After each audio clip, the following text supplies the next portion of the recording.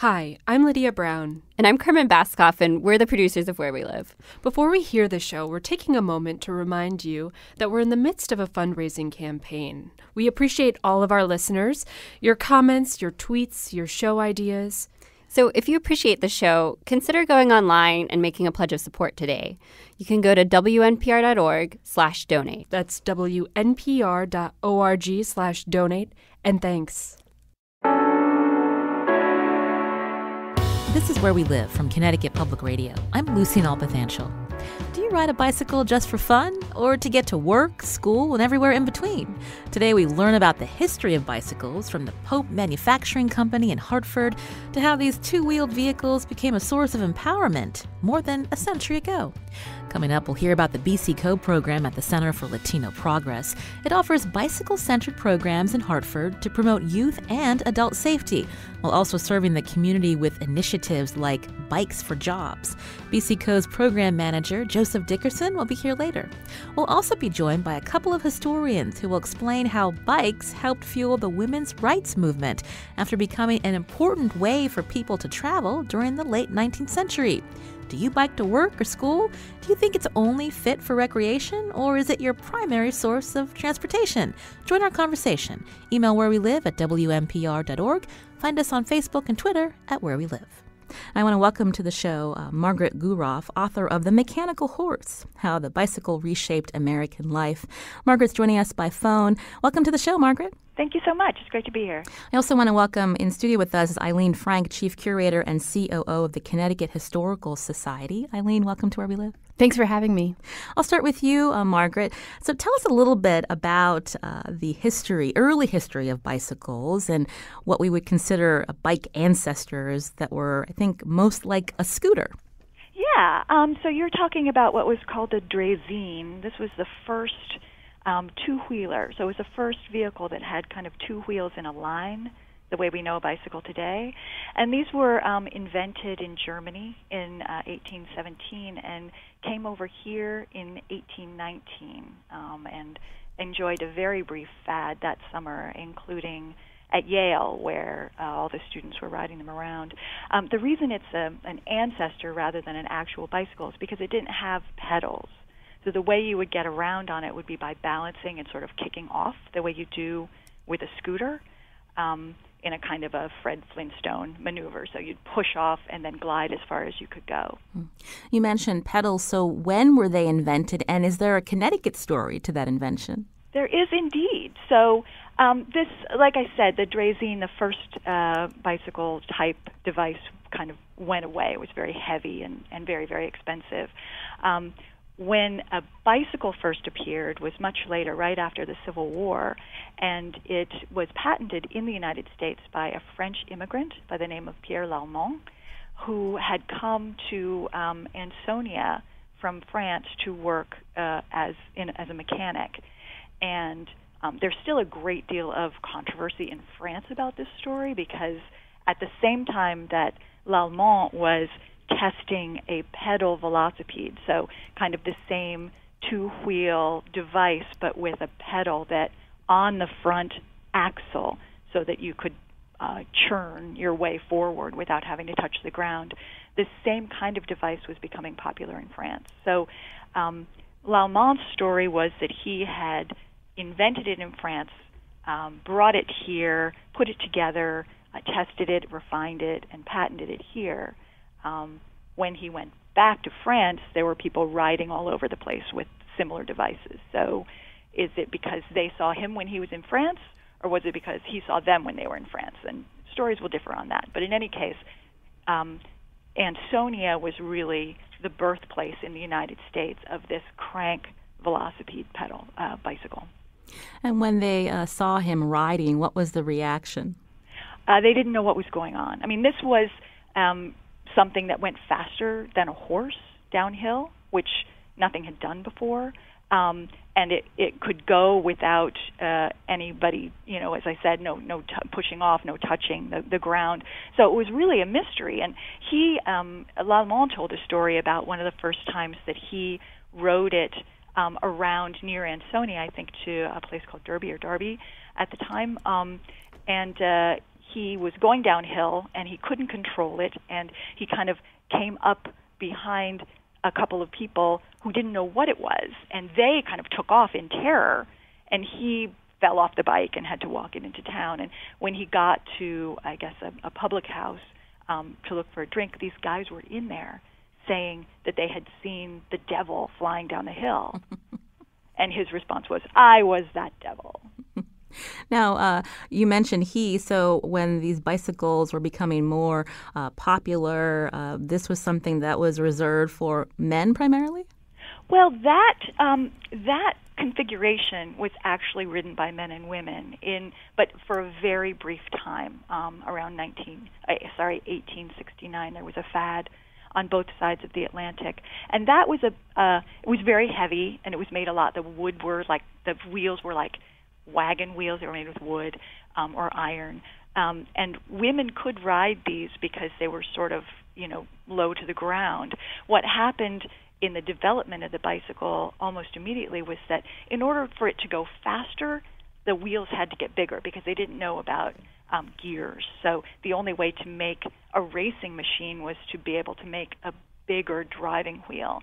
And so they got bigger and bigger until they were, half the length of a grown man's legs. And that's how you get these, what we look at as very quaint high wheel bicycles with a little tiny training wheel. Those were racing machines, and those were the ones that women really couldn't ride in the clothing that was required of women to wear. They had voluminous skirts, they had corsets to wear, and you just couldn't really get up on one of these things in that kind of clothing. Well, I've seen pictures of these, and we have some of them on our website at WNPR.org/wherewelive. These high-wheeled bicycles, I mean, they looked kind of precarious to be perched up there and to try to balance on them, Margaret. They were extremely precarious. One thing that happened quite frequently was called doing a header, because all your body weight was balanced right over top of the pedals, which were, in the center of this big wheel. And if you hit a little rock or something, you would go flying over the top and hit your head.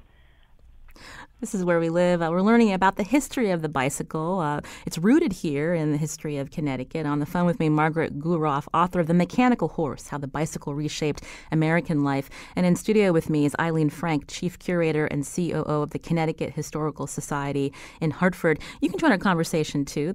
Are you a biking enthusiast? Do you use your bicycle just for recreation? Do you use it to get to work or to school? We want you to join the conversation as well. Eileen, we heard Margaret mention these high-wheeled bicycles. Mark Twain had one of them. Mark Twain did, and he wrote a really funny essay called Taming the Bicycle, which is the experience of trying to learn how to ride it. He does talk about what Margaret mentioned, doing a header, falling off of it. It's a pretty humorous piece, as you would expect from Mark Twain. But what was great is his last line of the essay where he says, "Get a bicycle, you will not regret it if you live." So he had a very, as usual, tongue-in-cheek Twainian response to the bicycle. But he did see its importance in providing transportation for people, and that especially once we get into the 1890s, they were coming down in price, and so it became much more affordable. As Margaret mentioned, not only could they be faster than a horse, but then you don't need to feed the horse. Bicycles don't need hay and oats, and so I think he respected the freedom that it provided to anyone who had a bicycle.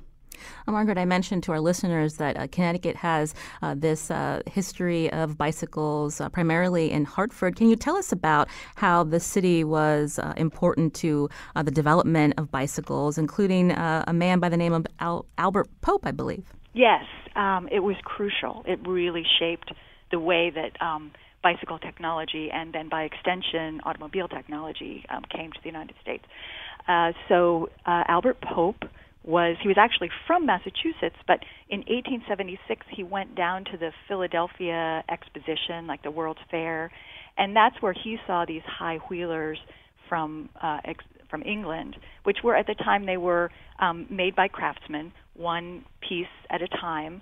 They were very, very expensive, but he got the idea of making them in a factory and making them with interchangeable parts, so that he would have one person making the spokes and they would all be the same size, and one person making the the wheels. And so when he decided to do that, the first thing he did was rent out a sewing machine factory in Hartford. So even though he was originally from Massachusetts, he started this business in Hartford. This became the Pope Manufacturing Company, which made a brand of bicycles called Columbia bicycles. And these were the first mass-produced high-wheel bicycles, and he really took over the market. He bought up all these patents. People had been trying to develop this kind of technology since the beginning of the 19th century, and so by the time that he got involved in the 1870s, there were many people with claims and many people with patents, and he just kind of cornered the market. And even though these were still luxury goods, he made them more available and more accessible and became a market leader in the further development of the bicycle. Were women becoming more interested in riding these particular bicycles, Margaret? These bicycles could not be ridden by proper women, really, because of the clothing and also because of the expectations of them. These were, like I said, racing bikes. These were for, gentlemen, sportsmen to go out into the world on. And it was not considered proper for women to ride them. What was developed for women instead were tricycles, which look very steampunky if you look at the pictures. They're two of these big wheels with a bench in between for the rider to sit on, and then a treadle in the front and a little balancing wheel in the front or the back. These were very, very heavy. They were even more expensive than the big wheel bicycles, and they didn't give women the sensation that men were getting from these bicycles of being able to zoom around, sit high off the ground, see everything, and the women did have a desire for that, but they didn't have access to it. Eileen Frank is here from the Connecticut Historical Society. You have examples of some of those early Pope bicycles. Can you describe them as well? And were they easier to ride? Right. So when Pope in the 1890s, Pope starts making changes and they start being called safety bicycles. And so when the wheels become the same size, and they can lower the frame, and they can make the frame have more of that, not a full U shape. Margaret might know the term, but it's a thing where you can basically straddle the bike easier.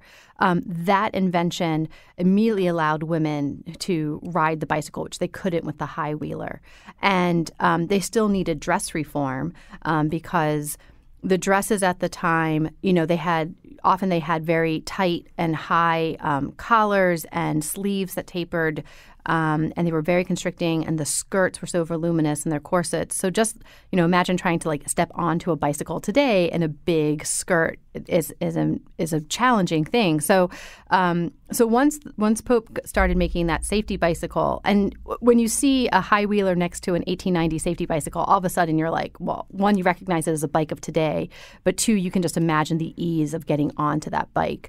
And so that was really the revolution for women. And from a marketing standpoint for Pope and his company, it doubled his potential buyer population. So it was a great boom for him. This is Where We Live from Connecticut Public Radio. I'm Lucy Nalpathanchel.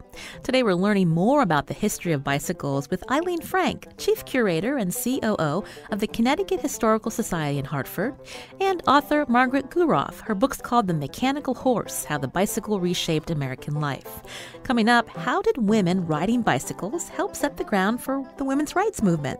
We'll talk more about that after the break, and we'll take your emails too. Find us at wherewelive@WNPR.org or on Facebook and Twitter @Where We Live.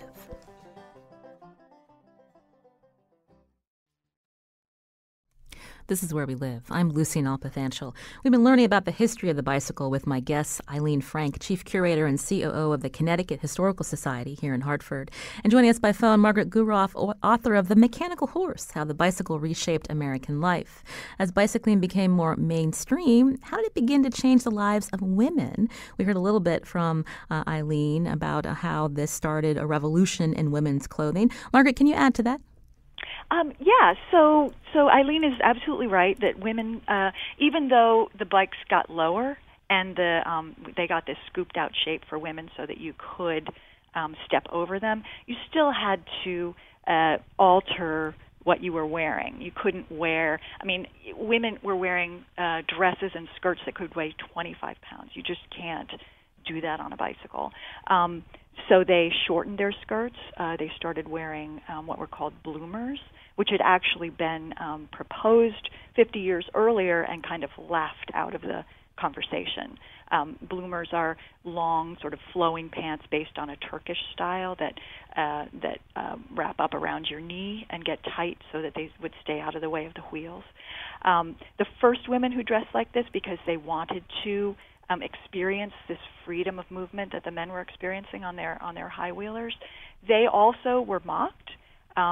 But very, very quickly, over the course of just a few years, it became normal to see women wearing, exposing their ankles, shock of all shocks, or wearing these kind of blousy pants, these bloomers. And that gave women not only more autonomy. Before the bicycle, you had to walk everywhere, or if you had a horse and carriage, if you were rich, you had to ask permission from your husband or your father to use it. But this was a way that women could go wherever they wanted to go, and they, with lighter weight clothing, without these constraining corsets, they felt stronger in every way, and that began to influence the way they thought about their place in the world.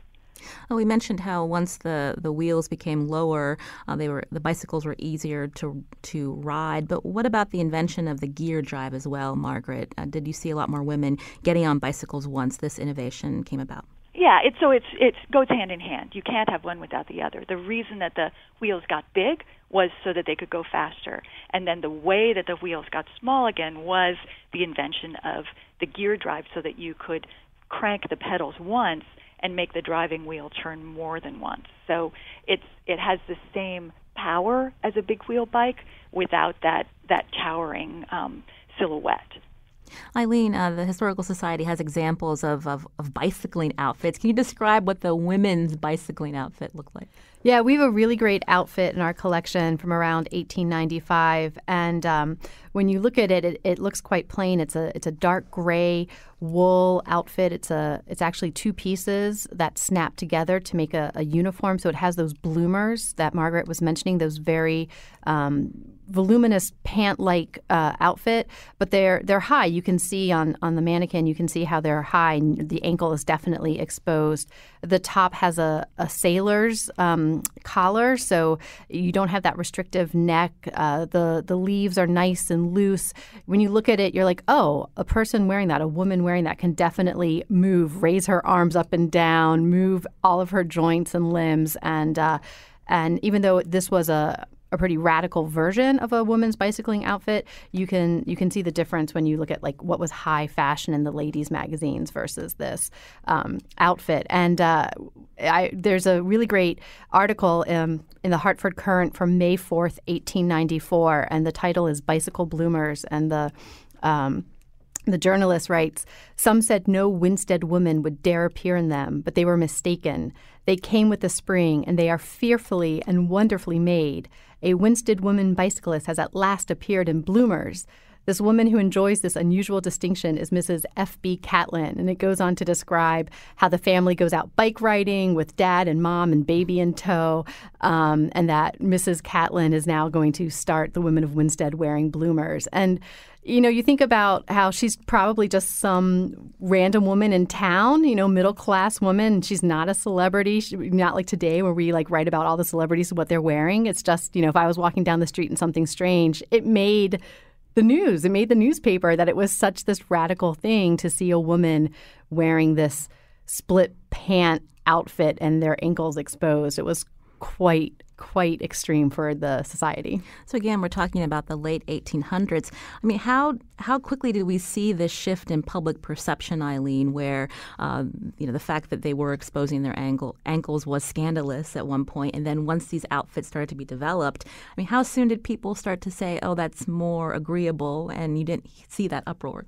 Yeah, so it happens fairly quickly. There was always going to be an uproar to women wearing pants in the 1890s. That was not accepted, that you could wear trousers. But, 2 years later, the Hartford Courant runs an article where they are quoting from Scribner's magazine, which was a very popular magazine at the time. And the writer says, within 2 years, bicycle riding has given to all American womankind the liberty of dress for which the reformers have been sighing for generations. And that goes back to the bloomer was invented in the 1840s. Here we are, the 1890s, before it's first being adopted. And it's because there's a use for this dress reform. So women who just wanted to wear more comfortable clothing and not be trapped in corsets and be dressed as if they were upholstery almost. But there wasn't a reason for it. And so once you have this bicycle, and people are like, oh, well, yeah, they need to wear different clothing if they want this bicycle. And the fact that the bicycle was being marketed and promoted as a tool to advance women's health. And so you get women like Mary Sargent Hopkins, who went by the pen name The Mary Wheeler, and she eventually has this magazine called The Wheel Woman. She goes on lecture tours, and she lectured here in Hartford about the health benefits of bicycle riding and getting outdoors in nature. And she has this quote that it's far easier to convince a woman that she is suffering from some insidious disease than to make her believe that she only needs fresh air and outdoor exercise to improve her health. And of course, the bicycle can do that. So as society realized that the bicycle provides recreation as well as a sense of freedom and transportation, then adopting a new outfit, at least for that purpose. Women couldn't just walk down the street in these bloomers without their bicycle next to them. That would have been seen as still would have been as scandalous as showing their ankle. But if they had that bicycle with them, then somehow it was okay. This is Where We Live. Eileen Frank is with the Connecticut Historical Society in Hartford. She's chief curator and COO there. Also joining us by phone, Margaret Guroff, author of The Mechanical Horse, How the Bicycle Reshaped American Life. Margaret, we were curious about, we can hear how there's a shift in what women were wearing so that they were able to wear bicycles. But then how did that encourage independence and the women's rights movement?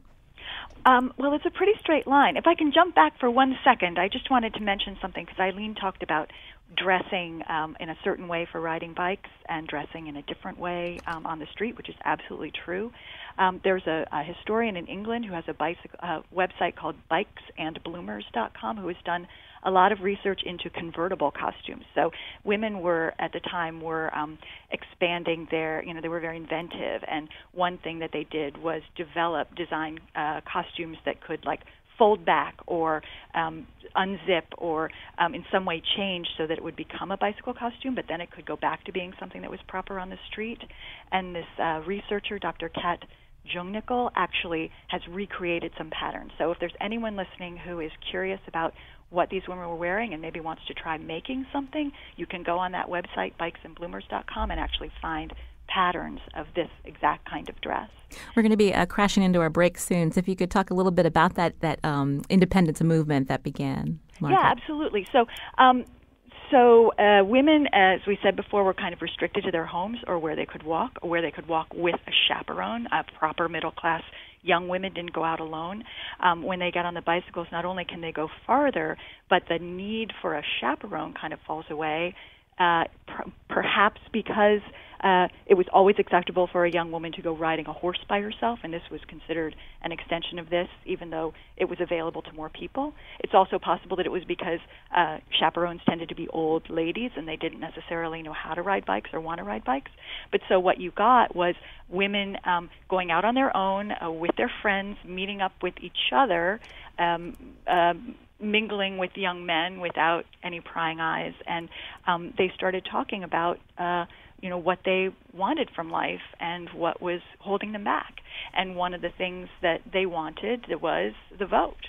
And so some of these women who felt newly empowered by bicycles began meeting together and talking about how to agitate for their suffrage. Meanwhile, the bicycle era started to get overshadowed by the introduction of the automobile. We just have a couple minutes before our break, but Eileen, can you talk about how did this shift in the fact that the automobile was coming online, did that help more working class people get access to bicycles then? I mean, bicycles definitely start becoming something that the working class can afford and can use, and helps them with their transportation. They're still a very affordable form of transportation for anyone up until today, and sort of the same thing when the first automobiles were coming out. They were experimental. They were incredibly expensive. They had complications. They required special knowledge. So that was not a form of transportation that was going to be economical for anyone who wasn't of the complete upper echelons of society. And so the bike just kept coming down in price. But it's still a luxury item. You still have to have that disposable income to afford that bike. And if you're a woman, you still have to have the income to change your outfit somewhat to go bike riding. So walking is still the cheapest form, but bicycles were definitely a help. We heard Margaret mention the suffrage movement. There was the quote from Susan B. Anthony, I think the bicycle has done more to emancipate women than any one thing in the world. Margaret, we're almost out of time, but if you could talk just about how the bicycle helped change the perceptions that women were not weak. Oh, yeah, absolutely. Well, I mean, what it did, the perception that women were weak came in part from all this clothing. Very constrictive, very heavy, so you could stand up and you'd faint. And people just thought, well, if you're a refined lady, you faint a lot. And when they got on the bicycle, they started getting a little exercise. Their clothing got looser. They began to recognize the value in exercise. They began to physically feel stronger, and they began to reject some of what their own doctors were telling them about how the only way not to faint is to lie down on a couch, So the bicycle gave them evidence that they could be stronger than they knew. Margaret Guroff, again, is author of The Mechanical Horse, How the Bicycle Reshaped American Life. She's going to stay with us, but I want to thank Eileen Frank, Chief Curator and COO of the Connecticut Historical Society. You can go to our website, wnpr.org/wherewelive, for some of these great pictures from that era. Eileen, thanks so much for your time. Thank you. It was a pleasure being here. This is Where We Live. I'm Lucy Nalpathanchel. Coming up, we'll talk more about how bicycles are still a sign of empowerment. We're going to learn more about the BC Co. program in Hartford. But first, our fundraising campaign. If you appreciate the wide variety of topics Where We Live tackles each week, including Connecticut history, please support this program. Here are two of my colleagues to tell you how. Hi, I'm Carmen Baskoff, here with Lydia Brown. And we're taking a quick moment to ask you to think about why you love public radio. If you're listening right now, you're probably a fan of local programming like Where We Live. Each week, we work hard to put together shows that connect you to the issues, events, and people in our state and our communities. If you appreciate this work, we hope you'll become a part of this community that's Connecticut Public Radio. You can make a pledge of support by going online to wnpr.org/donate. That's wnpr.org/donate. Thank you very much. And now back to Where We Live. This is Where We Live. I'm Lucy Nalpathanchel. Today we've been learning about bicycle history and how this type of transportation rose to prominence in the late 1800s, only to become overshadowed by the automobile. But bicycling is still an important way to get around for some Connecticut residents. A bike shop in Hartford has been working to help young people and adults to not just ride, but to also know how to repair their bikes. Now, why is this important? Joining us for more about BC Co. is Joseph Dickerson. He's program manager at BC Co. at the Center for Latino Progress. Joseph, welcome to the show. Hi, thanks very, very much for having me on. So tell us a little bit about BC Co. and its mission. Sure. BC Co. is a program that's the social enterprise for the Center for Latino Progress. And it's a great program that's really focused on building a community around bikes. It brings people together that love bikes, that really care about developing the community of people that ride, that enjoy using bikes as transportation, as tools for economic opportunity. We really think that bikes are incredibly powerful and empowering. I think a lot of your guests were pointing to the history of bikes as tools for empowerment and economic opportunity. I think that, that story is still ongoing today.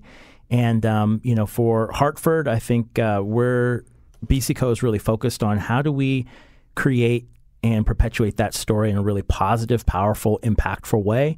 Not just for folks that use bikes as recreation, but also folks that use Bikes is their main form of transportation for work, for school, for their job, and then also making sure that individuals have the skill sets that they need to not just have a bike that they use that then breaks down and then they can't fix, but that they actually have the skills to be able to make sure that their bike is in good working order so that they're not skidding out into intersections or, that they're able to ride safely and use their bike consistently.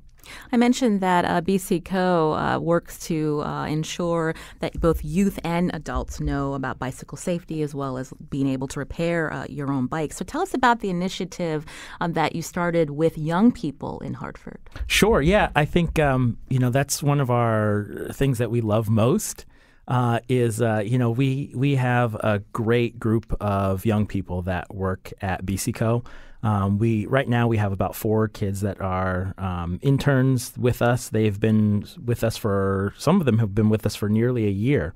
Almost all of them have started out in our Earn a Bike program. And so our Earn a Bike program is really focused on teaching young people between the ages of 12 and 19 roughly about how all the ins and outs, ups and downs, top to bottom, front to back, how to maintain and build a bike. The youth come in. Our next class is actually starting October 23rd, Tuesday, and they'll come in. It's an 8-week-long program, twice a week, where you really get into the nuts and bolts of how to repair a bike and how to put one together. And the youth will actually get a bike out of that program that they've built up, tuned up, and customized themselves. And then they'll also get access to our shop, and we also use that as really our way of introducing youth to our program so that we can we want to be able to hire youth into our program as well. And so this is a really job development and workforce development program that we think is really valuable for the kids that work with us over the course of the year. How do you break down gender barriers? Because when people think of bicycling, they may think that this is more of a male activity. Yeah. I think, kind of going to what your guests have been saying, bikes have traditionally been seen as sort of this male tool. And I think what's great is that, bikes are really opportunities and access for everyone. And one of the things that we really think is important and that we prioritize at BC Co. is making sure that we create, for example, our Monday night from 5:30 to 8:30, we have a specifically designated time that's only for folks that identify as ladies or as femme. And we think that space is really important for breaking down the barriers that traditionally build up in a bike shop as sort of a male-dominated space. And, BC Co. still has, we still have a lot of dudes that come into our shop. And I think that's still valuable to have a space where anyone can come and anyone feels welcome. But we also see that it's really critical to have a space that really helps break down, some folks come in, they don't know, it's been years since they've ridden. They don't know how to change a flat tire. And that's a barrier that they haven't been willing to ask about. And can we create a space that feels safe for people to ask those questions that maybe feel silly, but that's a question that matters for you to stay on your bike, to feel confident riding your bike by yourself or around the city. And if we can provide that access and that opportunity, then I think we've done a big part of our job to get more people riding. And that's what we want to do on a day-to-day basis. This is Where We Live. You're hearing Joseph Dickerson, Program Manager for BC Co. at the Center for Latino Progress in Hartford. We're learning about the history of bicycles today, but also how bicycles are seen as a tool for empowerment. With us by phone is Margaret Guroff, author of The Mechanical Horse, How the Bicycle Reshaped American Life. Before I go back to Margaret, can we talk a little bit about our city streets here in Hartford, Sure. or whether you're in Bridgeport or any other part of the state of Connecticut, and how the way the roads are configured, how it is difficult at times to be riding a bicycle and feeling safe, and how it affects low-income residents who need to rely on a bicycle to get to their jobs or to school. Yeah, I think bikes have, at least my experience here in Connecticut. I've ridden a lot in Washington D.C. I rode a lot in Washington State. I spent a lot of time in Philadelphia. As a state and as a city in Hartford, we've really prioritized vehicle traffic. We've really prioritized and thought about how do we get people in from suburbs to downtown. And those same pathways that we think about prioritizing for how do we get people in from the suburbs to downtown are also some of the best ways to think about how do we get bikes from one section of the city to another. And right now, a lot of the infrastructure that we've put in place hasn't been optimized to think about how do we make spaces that work for bikes, that are safe for bikes, that really encourage riders to think more about riding and encourage cars to make space for bikes. I think we're starting to tick toward a society that really thinks more about bikes. We have a lot more people on bikes with Lime Bike coming out, for example. That encourages, I think, just seeing more bikes. The more bikes that are on the road, the safer all bikers are, because cars are more aware, and we're also able to think about how do we push political influencers to think more about prioritizing how the roads are developed and where monies are allocated for infrastructure around bikes. And so, I think, for folks that are coming in from different sections of the city that are lower income, you're really thinking about how do you get where you need to go with your bike. And for example, we have a Bikes for Job Access program that is prioritized and structured around folks that are coming from transitional programs, halfway houses, et cetera, that can be referred in by a counselor, parole officer, case manager, job counselor, et cetera, that they can get a bike for $20. They get a bike, a light, lock, and a helmet for $20. And it's a bike that we've refurbished and that we know is in really good, high-quality working condition. And we think that, if you've got a bike, you've got opportunity to go further, faster, and, take maybe a job that rather than thinking about just having to take a job in Hartford, you can go all the way out to West Hartford or Farmington or West Farms to think about, this is where I want to be able to work. And so bikes continue to be a tool for economic mobility and opportunity. You mentioned the Lime bikes that we saw the city of Hartford begin to make available. I think it's been a couple of months now, or maybe more. It started in April, I think. Yeah. But are there disadvantages even to that system with the type of bike that is available, or even access to a smartphone to be able to sign out or reserve the bike? Yeah, I think the concept behind the Lime Bike is awesome. Having more people on bikes, I am never going to say that's a problem. But, obviously, dealing with access issues and, trying to make sure that there's equal opportunity for access to these bikes is important. The Lime bikes aren't particularly easy to ride. They're pretty big. They're pretty heavy. They've got 3 speeds. And so they're not exactly always the best for riding across town if you have a choice. But, the concept of having access to bikes, I think, is really powerful and vital for the city. We're hoping, as the bike shop in Hartford, we're hoping that Lime bikes are a tool or, kind of that opening sort of gateway that gets people thinking, having this bike and being able to get it, somewhere around town has been good for me. Maybe I should think about getting my own bike and making an investment that would let me get on my own bike to get riding. And something that would maybe be a little bit easier, a little bit faster, and that I know would be there when I come back out of my meeting or out of my job at 8 o'clock, rather than have to go searching and playing Pokemon Go to find a Lime bike.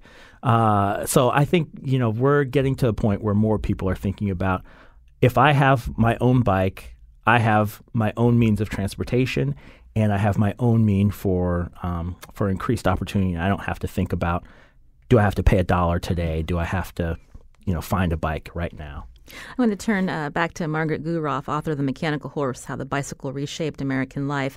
We hear especially in cities, sometimes the fight for these bicycling lanes and how people who are driving feel like these paved streets are more for them, Margaret. But this activism really exists because of cyclists in the first place.